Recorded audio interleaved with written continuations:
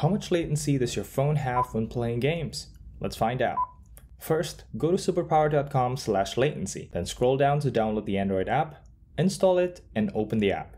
On the top right, you'll see an option to use audio. Try to run the test with and without it. See if the result changes. Now you can start the latency test. Don't forget to increase the volume and put your phone in a quiet room. My Poco X3 here has 71 millisecond latency. What about you? Let me know how it goes in the comments below, and don't forget to subscribe for more.